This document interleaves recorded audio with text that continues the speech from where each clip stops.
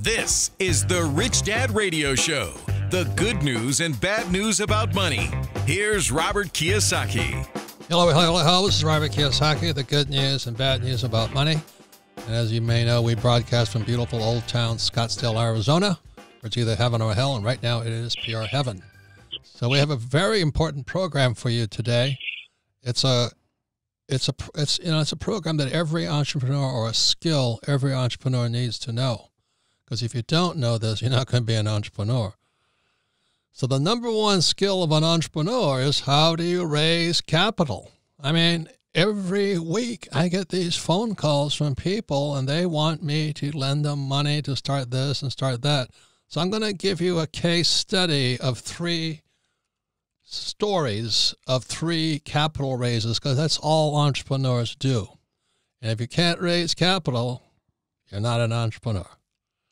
So the first one was the son of a friend, and she says, would you please talk to my son? He needs help. He needs money. So I talked to the guy, and I said, I want to raise $350,000. And I said, so what's it for? He says, because I'm going to lose my job. And I said, well, that's a good reason. I'm going to give you $350,000 so you can pay the bills. He goes, no. Then I'm going to find a product and I'm going to develop it. And I went, well, for some reason there was no money for it. So the second entrepreneur calls up. He says, I need $400K for 10 days, and then I'll send you the prospectus and all. I need $1 million. I said, okay, you'll get the $400K in 10 days. There was no questions asked. That was the second entrepreneur. And the third entrepreneur is another friend of ours, and we have a standing order with him. His name is Kenny. Every deal he does, he has to reserve us a slot for $250,000. And then I complain as he doesn't get me more of his deals. So there's 3 different types of capital raises. And so today we're going to be talking about, how does an entrepreneur raise capital? And we have a megastar on this subject today. Any comments, Kim? Well, I'm excited because our guest today is the famous Daymond John. And if anybody who's ever watched Shark Tank knows Daymond very well. He's the founder and CEO of FUBU, which is a heck of a clothing company. And he's the star of ABC's Shark Tank. And he sees entrepreneurs pitching deals all day long. So if you want to talk to somebody about how to raise capital, how to make a good pitch, how to become a successful entrepreneur from nothing, Daymond's your guy. So we're going to have 2 sessions with Daymond, and then on the 3rd session, I'm going to tell you who these 3 guys raising capital from me were, and why I said no to one, automatic yes to another, and then have a standing order for money. Anytime he needs money, he doesn't even have to ask. The money is there for him. So that's the most important subject for an entrepreneur, how do you raise capital? So Daymond, thanks once again for being on the Rich Dad program, and thanks for being such a great teacher. You and I were talking. No, thank you. You and I were talking before we got on the air about how some of these guys come up on Shark Tank, and they said, yeah, I want $1 million. I'll give you 2%. And I said, have you got a product? No.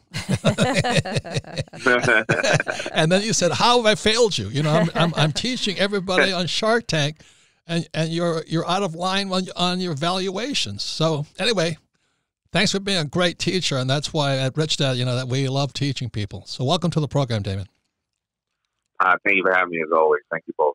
Welcome. So if somebody doesn't know you, but I don't know who wouldn't know you, but in case they don't, can you just give us a little bit of your background, how you got started and how you got into FUBU and all of that? Because I know it was not a road paved with roses. Yeah, I got into FUBU, I felt that there was a void in the market that wasn't being addressed, that, kids that loved hip-hop just weren't respected. Most of the designers at that time were saying, well, we don't want kids hip-hop kids or African-Americans or any city kids or rappers, whatever you want to call us at the time. We don't want them wearing our clothes. So I said, who's ever going to really support and love the people that love this culture as much as I do? I came up with the brand name, FUBU, for us buyers. I didn't have any money, and I made a couple of hats, looked very much like ski caps at the time, in 1989, and I stood in the corner and I started selling them. I ran out of capital 3 separate times and closed the business 3 separate times from 89 to 92, but I was taking affordable steps. I was running out of $1,000, $2,000, $3,000, but every single time I was running out of capital, I was learning a valuable lesson of how I wasn't utilizing the tool of money the proper way. But I also realized that I had a passion and love for this business, and it kept calling me back because a couple of pastors, church teachers by the time that I would have sold, people kept saying, "I'm looking for you. Where are you? Why aren't you doing this again?" And I just kept opening the business again. So after the third time I closed it, the fourth time I opened the business back up in 92. I brought some friends in with me, and around, I still used the power broke and didn't have any money, but I kept, I used the same 10 t-shirts. I put them on every video that I could go to. I would take them back and put them on another rapper, then put it on another dancer and take them back. And right around 96, 97, and I'm giving you, of course, the very short version of this, I would go out to a trade show and I would write $300,000 in orders because I built up this influence of my product being seen on so many different videos. Then I had to find out, then I did mortgage my home, and I turned my home into a factory. I started making the clothes. I ran out of that capital because I did not have financial intelligence at the time. Again, the newspaper and Samsung's textile division would come in and start manufacturing and distributing my clothes. I still would make a lot of financial mistakes in between that time, but I was also gaining financial intelligence. And just like an interview that I saw with Robert, I used my teachers as my accountants, my attorneys, and they became my teachers that I started to gain financial intelligence over the course of that time. And FUBU became a global brand, and now I'm a Shark Tank. And so you're not saying you have an MBA from Harvard, do you? No, the only notable thing I did in school was get left back once. So, pretty much it. And that's a great experience. When people say, "How did I get started?" I said, success nearly killed me because I started with a nylon and Velcro surfer wallet business in the 70s, and I knew I was going to fail, but I didn't realize I was going to fail because I was successful. When the product took off, I couldn't, just like you, I couldn't raise enough capital to finance inventory. And you haven't lived until you can't finance inventory and you have orders sitting in front of you. Was that a similar experience for you? About financing inventory? I just couldn't keep up with inventory, and I kept borrowing money to put inventory into the marketplace. And it just grew into, I think back in the 70s, I was almost $1.2 million in debt trying to finance inventory for a global product called nylon and Velcro surfer wallets. So success brought me down. Yeah, that's a great problem to have, but it is truly a problem. Thank God that at that time, when I was growing, I had Samsung in back of me, but prior to that, I didn't understand what maybe factoring was or credit line for the business because I didn't build credit for the business. I didn't even understand that you could build credit for the business, and I definitely didn't do. Even if I did a friends and family raise, it wouldn't have worked because all my friends and family were broke. So. But the two things that I see very similar to you, Daymond and Robert, is number one is you never stop learning, and you learned from all of these mistakes along the way, and you just kept going. Absolutely, and I'm still learning. I think one of the best things about being on Shark Tank is that I learn from. I don't learn anything from the other sharks because they don't know anything, but I do learn from the. I learn from the entrepreneurs that come up there. Yeah. It's exciting. And during before we came on the air, I was commending Daymond for being such a passionate teacher.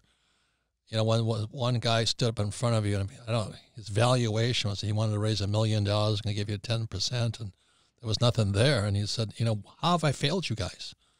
You were visibly and emotionally upset because these guys are in Looney Tunes lands, evaluating a business, wanting, I don't forget the dollar amount, but going to give you no percentage on it. And they didn't even have a business there yet. I mean, would you mind going into what goes through your mind when you see somebody there who's so out of touch with the world of entrepreneurship and capital raising? Yeah, I think that first of all, they, they're out of touch with it, and they don't understand that if they don't have any level of business or no level of sales, and they don't know who their customer is, because by the time I went for my capital raise, I knew who my customer was. I knew their age. I knew the price they would pay. They'd pay $79 for this, but not $99 for this. I had realized that as a designer, I had 10 colors of T-shirts. And after having a small amount of sales, I'm not talking about major sales, after selling for quite some time, I realized that 60% of the colors that you would always sell in the fashion industry would be black, 20% would be white. So I only needed 4 colors, black, white, blue, and maybe one other mixture. I tried to put out 10 logos. I realized I only bought 2. I tried to put out 7 sizes. They only wanted XX. And I knew who my customer was, the size, the color, the amount they would pay. And when people go out and they want raises and then they don't know who their customer is, they don't have any sales, they don't have anything, well, then you don't know your customer is, and I certainly don't know. You're the blind leading the blind, first of all. Second of all, why do you need all that capital? Because the first couple of years in Shark Tank, we would give people the money they asked for, and then we'd find out they would put up a $50,000 website when they only needed was $2,000 Facebook page. Oh, we see that all the time. Yep. Hey, there was of course. there was those 3 Asian women. I think they were Chinese. They were at Harvard or Stanford and all this stuff. And he said, well, let's say they were raising $300,000. What's $300,000 for? He says, our salaries. I saw always a runaway. I saw Cuban go nuts.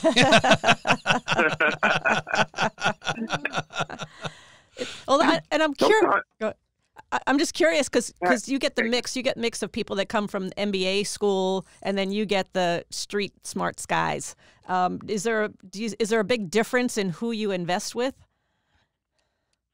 Well, first of all, I always invest in the person, but yes. The mix is the NBA guys are fine and girls are fine, but I'll invest in them if they have experience, meaning they have that MBA, but they decided to start something themselves from scratch, and they have both the real life experience and the book experience. But however, I usually invest more in people that have just real life experience. And they've been kicked down and beat up for a lot of times, and they failed a bunch of times, and now they know all the things they shouldn't do and the things they should do. Okay, so we have to go to a break, but you have a new book out. It's called Power Shift: How to Transform Any Situation, Close Any Deal, and Achieve Any Outcomes. And it's really about the person. What I think you're saying is what we say here at Rich Dad: you change yourself, you change the world. But you don't change yourself, Absolutely. the world's going to pound the you-know-what out of you. And 100%. That's a big thing I look for, is a little thing called humility. And I've watched you guys on Shark Tank. You have some real SOBs up there. Man, arrogant people. And then you have some people that are sobbing and crying. My mother's dying, my kids are starving, I got to make this work. And it's such an interesting program just because, as you say, we invest in people. We come back when I find out more what you look for when you're raising capital for an entrepreneur. We'll be right back. Hello, it's Robert Kiyosaki. We're back at the Rich Dad Radio Show, and you can listen to the Rich Dad Radio program anytime, anywhere on iTunes or Android and YouTube. And please, when you watch this program or view this program or listen to this program, please leave us a review, give us a comment, because we want to know what you guys think. And of course, as we say all the time, we archive all of our interviews for one reason, is because we're educators. We don't sell product or services. We don't tell you what to invest in. And we archive that so you can listen to this program again, because we're educators. You listen to this program one more time, you'll be twice as smart if you listen to it just once. But more importantly, just go to richdadradio.com, listen to this program, and then have friends, family, and especially business partners listen to this again, because there might be some things you want to tell your idiot business partner that you can't say that maybe we can say for you. But anyway, repetition is how we learn, so all of our programs are archived at richdadradio.com. And if you have any questions, you can ask Rich Dad on social media, and we'll do our best to answer them. So our guest today is the infamous, very successful, but most importantly, a great guy, very big-hearted human being, really doing his best to educate and support entrepreneurs developing, the great dream of all entrepreneurs is not go broke. I mean, make some money. But I've lost it many times, as Kim knows. Any comments, Kim? Well, we're talking about entrepreneurship. We're talking about raising capital. And if there is ever such a thing as a shortcut to entrepreneurship, I think it's to find great mentors who are doing what it is you want to do. And we talk about real teachers and fake teachers, and we have a real teacher and a real mentor to entrepreneurship in Daymond John. And if you ever watch Shark Tank, what a great program to see what works, what doesn't work, and also to get I get a lot of ideas from watching that show. Wow, how did they do that? And look at this. And there's so much to learn. And what I love about Daymond is he is a lifelong learner, as we are here at Rich Dad. And a great human being. Yes, you got a huge heart, Daymond, and you're doing such great work to empower people in the world of entrepreneurship. So we applaud you for that. Thank you so much. So Daymond, you have so much. And the same to both of you. Thank you. Thank you. You have a brand new book out called Power Shift: How to Transform Any Situation, Close Any Deal, and Achieve Any Outcome. Would you mind taking a few minutes to explain what the book's about, but more importantly, why you wrote it? Yeah, so my other books were The Power Broke and Rise and Grind. And what I try to do is, because I'm on the road so much, and just like you, I get asked questions on social media and in person thousands of times. And what I realized out of the other two books is that many people were asking me about exactly this topic. Negotiation. How do you raise capital? How do you get vendors? How do you get good staff? It all came down to negotiation. And many people were just extremely transactional. They thought the negotiation really came when you sat on the other side of the table from somebody and you had to either hammer them or make such a great, beautiful offer. And there's three phases to negotiation. The number one phase is, first of all, you have to build influence. Number two is the negotiation. And number three is that where the value in a relationship comes from is not the first deal. It's all the deals you do afterwards. And if you look at the three subjects prior that you were going to talk about, and I have no idea how those people worked out with you, but it sounded like one asked for, some money and they had no proof of concept or no sales or no influence that they have done this before and they will execute properly. Number two sounded like some may have had a way to collateralize their situation and or protect your investment. And number three sounded like somebody who had built up vast amount of influence with you and you had already done deals with them, and that relationship will now prosper in many, many ways because they built a level of trust in you. So, when you look at this, people don't realize it, don't be transactional. And so somebody may say, well, what if I'm in an elevator with Kim or Robert and I only have 90 seconds? How do I build influence with them? All right, so, how do you know if the influence will need to be built right there? When Kim and Robert leave the elevator, and if they do have some level of interest, they're going to Google your name. Now they're going to go online.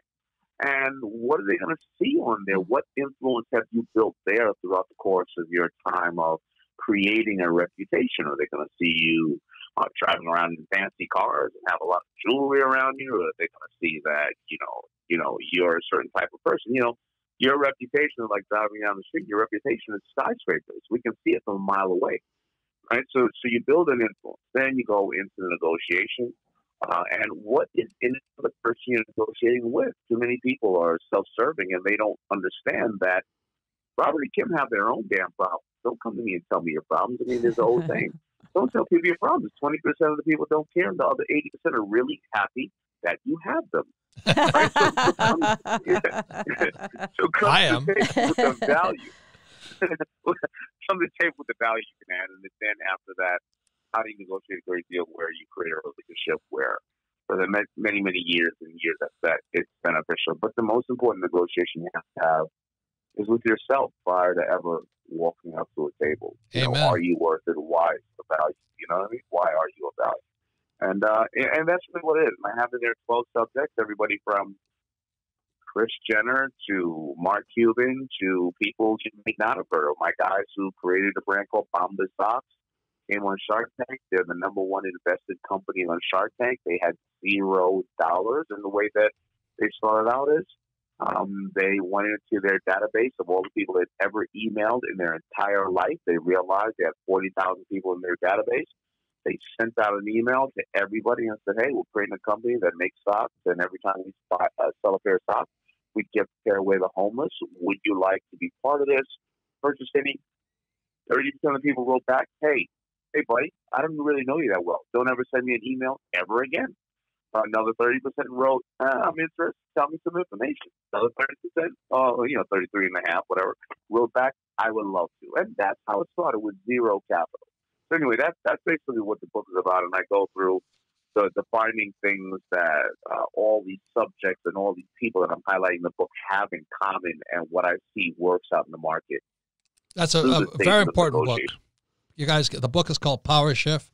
Get it? Because what Daymond is sharing with you is a thing called wisdom, not textbook knowledge.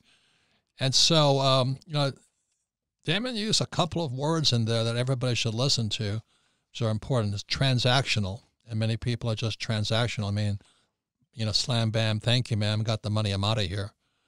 And other people are there to build a relationship. That's the big difference. Like when we come back on the third section, we're going to talk about the first guy just raised the money. I didn't even know who he was. $350,000, I think. The other guy needs his shortfall of $400K. Needs it in 10 days. He's got the money. I don't have no worry about him. And then we have the third guy, which is Kenny. We have a standing order to place money with him, because we always make more money with Kenny. And so that's what Daymond is talking about. So Daymond, could you give us a quick examples of somebody, just by looking at the person, it was either yes and other people no. The question is, what are you looking for? What did and a specific, without mentioning names as possible, what said yes and why did you say no? What turned you off on the deal? The people I generally say no to are people that they may have a proof of concept or anything else, but however, they're going off of hypothetical theories on why they're going to be successful. The number one thing that you can always say when you walk into a room to somebody to turn them off is, this is a $50 billion market, and if I only get 1% of the market, all the time. how rich I'm going to be. Yes, oh, that drives Mark Cuban nuts. That drives me crazy. Why is that? Let me ask you guys. I sit there, I said, well, what is that? Cuban just comes out of his chair. Why does it drive him crazy? That guy's an idiot. I used to say, well, the bankruptcy market is probably about $50 billion market. So you're going to get a bigger percentage of that. Well, it's like 100% of the people on Earth drink water, so I'm going to get 1% of that. Is that what is it that drives you guys nuts about that? Well, I'm not surprised if I would hear that one. You're joking about it, but people really say that. That at that point they're not working off of facts. That they're very hypothetical. And listen, I'm not going to be mad at anybody who has a dream and who is a little enthusiastic. I mean, everybody on this radio show right now was enthusiastic about something, but we found a way to put those facts together with the enthusiasm that we had. So number one, that's one thing that people do wrong. Number two is when people think they can buy themselves into the market and they go, well, I'm not selling that much right now. I have a bunch of inventory, but I need $200,000 to take out ads. Well, if you need $200,000 to take out ads, and you're looking at your advertising being, an argument's sake, 5% of your entire budget. Well, then now you need to sell that much more of the product to come back with the money we invested in. And if you already got a garage full of junk, now you're just going to be advertising a bunch of junk. There's a problem with your process. Money often highlights your weaknesses. you have bad sales, or you have a bad product, or you have bad distribution, or the product is not priced right. Money often highlights your weaknesses. So don't tell me you have a bunch of inventory and you can't sell it. So those are a couple of things. And then, of course, it's the people who've never been in the business before, and they're assuming that it's just a good business and they're going to be a great partner, but you've never made any mistakes. And if you give me this hockey stick theory of how the business is going to grow, well, that means that my daughter at this level, if she keeps eating her spinach, she's 3, but she's going to be 7 feet tall by the time she's 5 because it's just a hockey stick. You know what I mean? And it's unrealistic. So those are a lot of things that are red flags, and there could be many, many more, of course. But more importantly, the reason why we do invest is when we see people who have taken actionable steps. They have done their homework. They have failed a bunch of times, or they have done it and scaled at a very small and steady rate because they took affordable steps. So have you had any people you've invested in and the business failed, so you lost your money? Have you had that happen? Yes, I have had. I probably have lost about 6 out of 10 of the Shark Tank investments. In my real my life outside of Shark Tank, I've probably lost 4 out of 10. And the others, I can't say were rock stars, but some have been okay, and some have been rock stars. But yes, we have, and I try not to talk about the entrepreneurs, unfortunately, because I realize my voice holds a lot of weight, and sometimes it haunts them throughout their life. Because if you Google their name, you hear that I told you how they lost everything when they're going for another job, opening another company. It could affect them, but I have absolutely lost. Yeah. Have you learned a lot from the loss? I have learned a lot from the loss. I've learned, and it reinforces every single thing that I've written in my book and I say today, or we were just talking about. I learned that, this person hadn't put in the work, or they didn't know how to successfully acquire resources at a very reasonable price, so they haven't taken small steps to figure it out. And, true entrepreneurs, we act and learn, and then we repeat a little more wisely. And sometimes they were in the business for the wrong reasons. Sometimes people were in the business, they wanted to have this business not because really they wanted the business. They want to see their name in lights, and nothing wrong with that. Well, then maybe you should be a singer or a dancer or a poet or something like that. That's a really great point. Is that one of your keys for success? Is really what's the purpose behind your business? Yeah, what's your why? Yeah. I've often also seen entrepreneurs who've had a certain level of success. But like right now, many people listening to us, hopefully everybody listening to us is really wealthy and they're doing really well. But when somebody says, I want $1 million, all right, well, they start a business. Well, what are you doing to get the $1 million? Yeah. Why do you want the $1 million? Will you buy one Bugatti? Will you buy office furniture? Will you buy? Will you buy a string of homes that are income producing? Will you live off $30,000 a year for 10 years and go to Bali and make canoes out of trees? I mean, when I find people don't have a why for the purpose that they're doing it, and when they do receive money, just like lotto winners and athletes who are 65% of them are bankrupt 3 years after winning the lotto or leaving the league. If you don't have a purpose for your why, for whether your product or for the money or anything else, you tend to fall on your face. Right. Because we also say, too, that, if you'd have the mindset of a poor person, giving them money to be an entrepreneur, they're still got that poor person's mindset. So they got to take those small steps and make those mistakes and build it from the ground up. 100%. One last question, because we're coming out of time. But let's say you cut a deal. The guy wants $100,000, and you get 10% of the business. How many times is the agreement killed in due diligence when you actually look into things? How often does that happen? It's just, it sounds good in front, but when you dig, you go into it, things do not check out. How often does that happen? You just, okay, I'm out of the deal after you sort of agreed to the deal. That happens about 50%, and sometimes things do check out. But in all reality, listen, I'm human. We're all human. Sometimes things don't check out, but sometimes I just realize after talking to the person that I don't like them. that's number one in my book. If I don't like them or I don't trust them, forget it.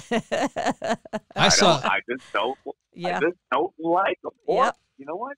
Maybe they don't like me. Yeah. And that's okay as well. But, a business or any relationship is bound to fail if we don't have communication or we don't like each other. I love partners who are problem-solving partners. I love partners who call me and say, hey, David, you know what? We have this problem for our business. I've tried these 8 things to try to solve it, but I haven't been able to. I got 2 more things I think we should do. I'm going to try them. And you know what? We communicate on how to do this, and we both learn from it. And, we lived our fail from that. But if I have a partner that I don't want to pick up the phone to call, I don't like the person, well, then if we have 10 problems, I'm only going to talk to that person one time. Amen. And over the course of the investment, I'm just not going to be into it. And I don't need to have that communication. I really don't, because you know what? When I send my money over to Tesla or Shopify or Amazon, Jeff Bezos does not call me with a damn problem. I just sit at home and I get my check. So if I'm going to do this business with somebody, I better like them, and we better learn from this business to make me smarter for my everyday life and my new businesses as well. That's a great statement. One last thing I saw all you guys. There was this one guy up there. I won't say the product.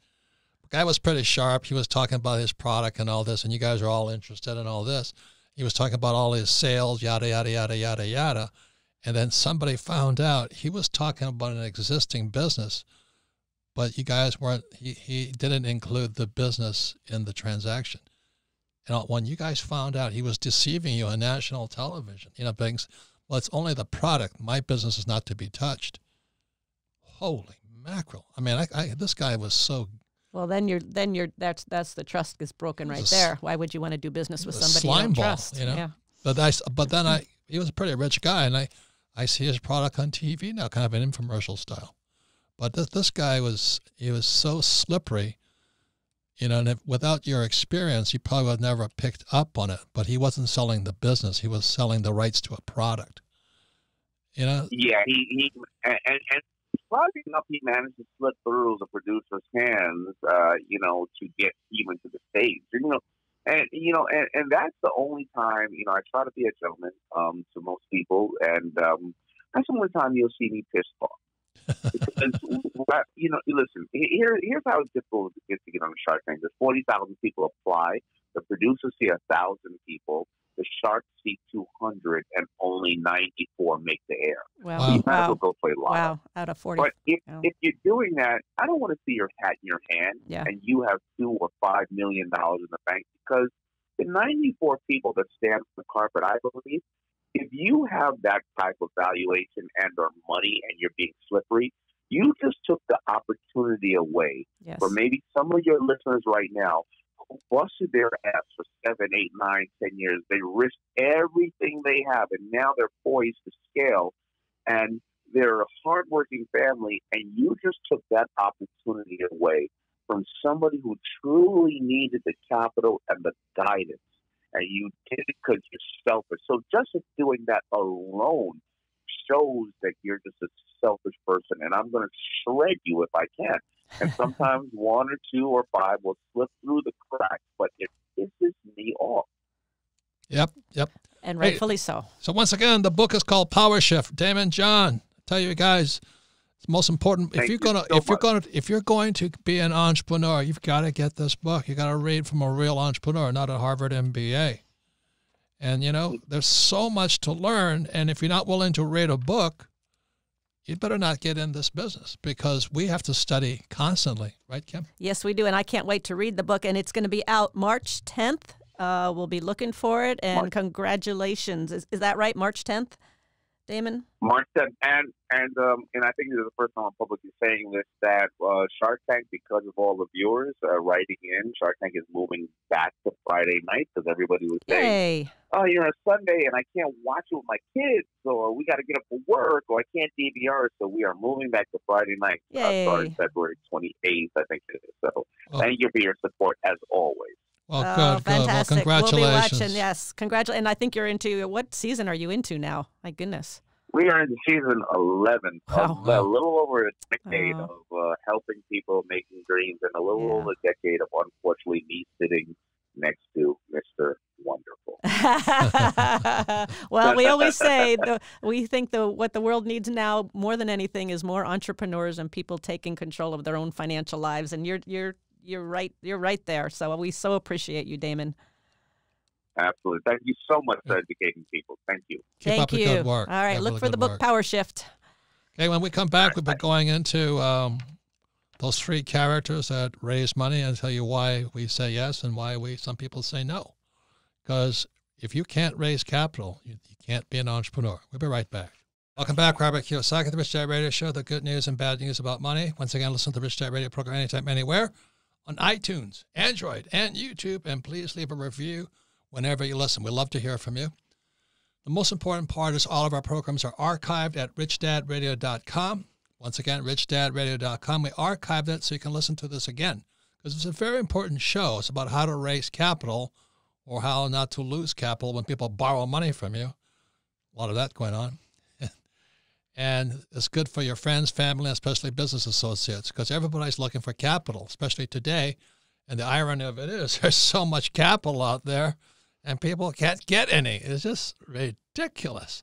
So I want to thank Daymond John. His latest book is called Power Shift, Power Shift, due March 10th. This is February 2020, so it's the date in there.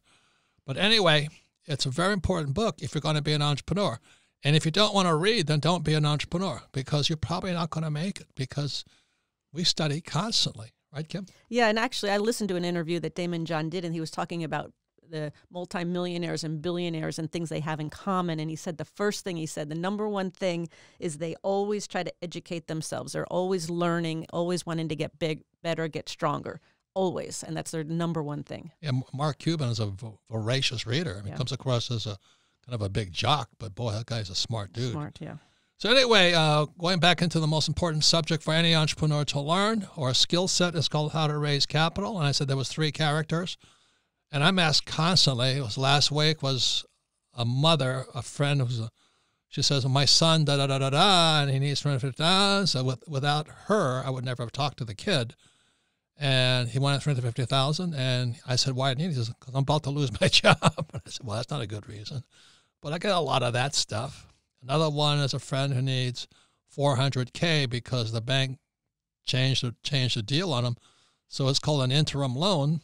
But with him, we're going to go probably longer into $1 million capital raise with him. And that doesn't take any time to say yes to him. And the third guy is Kenny McElroy, our real estate partner. And we have like a standing order, Kenny, we got $250,000 all the time for you. Just take it, right, Kim? Yeah, and the second guy you're talking about, he has such a strong track record, and he's been very, very successful. He and his wife have run this company for many, many years. 20 years have been friends. Yeah, they've grown it. We've seen the ups and downs, but they just have done such a great job, and they have such a vast amount of knowledge and experience, and so I wouldn't hesitate at all. I wouldn't hesitate. So, and that's really what it takes, because Kim and I have found that a small business owner is the biggest problem and the biggest pain in the neck, because they don't know anything. They're a small entrepreneur. They run something like this. They don't know anything. And it's cost me more time than money trying to educate people who don't know anything, and then they don't want to get educated. So those are some of the hot points when I look at it, when I talk to a person and said, what's the last book you read? What have you done this? And I need the money, man. You have the money. Give me the money. Well, I love what Daymond said it in the show. I think this is the number one thing. And he said, you get all these, doing your due diligence and learning about, what they know and what they don't know. But he said, but sometimes I just don't like them. I don't want to do business with them. And I think today, number one in my book is the character of the individual. What's the character? Yeah, and with me, if they're not studying, I'm out. And if they're a small business person, they're the biggest pain in the butts I've ever run across. And I'm doing my best to educate them, and all they want is the effing money. Yeah. Well, you just give me the money. I said, what? Give me the money, because they're so desperate. You know, and then we have our buddy Frank, right? Oh, Frank's great. Yes. Frank is the best, man. This guy has taken so many companies public. Him and I took 3 companies public. When you take a company public, you're in the stock market raising public capital. That's what it means. It's the most sophisticated, well, one of the most sophisticated capital raises there is, because you have to go into the exchanges and you have to prove to them that you know what you're doing. We have to have all the documentation, all that. So, when we dealt with Frank for so many years, and I would watch him, like I watched Kenny, the guy we have a deal with. Kenny pitched him a deal. With less than a minute, Frank says, I'm in. That's how fast they can make the decision. He was the best teacher we had, wasn't he, Frankie? He was a fantastic teacher. And, just back to Daymond again, he said one other thing he said about these successful multimillionaire billionaires. One is they are voracious learners. Number 2 is they make a ton of mistakes. So to Frank, we started a mining company that was a mining company in Peru, and they made mistake after mistake, mistake. They learn until it turned up to be a mining company in China. But they had to go through that was a mistake too, but they had to go through the process and make all the mistakes and go through all the learning. And what they found was a fantastic find. It was just politics. So the thing about the Chinese deal, I don't know if you guys know this, but Bitcoin, China has probably come out with a gold-backed crypto. So some of that gold comes from our gold mine they took away from us. Yeah, that's probably true. And I was just in China. They rejected my book Fake because I mentioned that deal in China. Oh, People say, well, communism's a good thing or socialism. I don't know about that, man. Those guys are tight. They're really, really tight. Like, they arrest you if you're not wearing a face mask because of this, what is some kind of virus going around, or what the heck's wrong with these guys? But anyway, we learn a lot. So Sarah, I want to talk to you. So Sarah is our producer, doing a great job. She got Daymond on this show. What have you learned listening to this program today? The biggest thing I think is, I think Kim mentioned it at the top of the show, that if you don't change yourself, if you don't look inside and start making changes with how you address relationships or how you influence people, build your own brand, then you're never going to be successful. You can't expect the outside to change for you. That's the biggest reason. And because it's not, anyway, that's a very important, I just cannot believe what people do for money anyway. They steal a lot of money. My first deal was a wallet business. We took off. Our problem was we're so successful, I had to keep raising money, and we kept raising money. And so what happened was our debt level kept increasing, and cash flow was late, wasn't coming in fast enough. So I went and raised the last $100. I asked my CFO, Stanley, I said, Stanley, how much more do we need? He says, 100,000. So I raised 100,000 because Stanley couldn't raise any money. I said, will this save us? He goes, yeah. So I turned the check over to Stanley, and he ran off with it. So ladies and gentlemen, that's why if you can't change yourself, you can't handle that kind of treasonous and all that, stuff, you really should not be an entrepreneur raising capital. It's a very tough thing, tough road. So anyway, please get Daymond's book, Power Shift, and become a student, and you have a better chance of raising capital. Final words, Kim? Well, final words is, as I said earlier, that if there is ever a shortcut to entrepreneurship, it's to find great mentors and real teachers, and Daymond is a great mentor and a real teacher, so I would learn from him, study his books. He's got several books, and he is a smart entrepreneur. That's a good point, because if I went onto Shark Tank, I don't care how much money I got, because who's going to be my partner? Yeah. Which of the sharks would be my mentor? That would be what I'm looking for. And these guys are they want the money, but not the mentor. That's really, really stupid. Anyway, once again, thanks to Daymond John. His book is called Power Shift. And thank you all for listening to the Rich Dad Radio Show.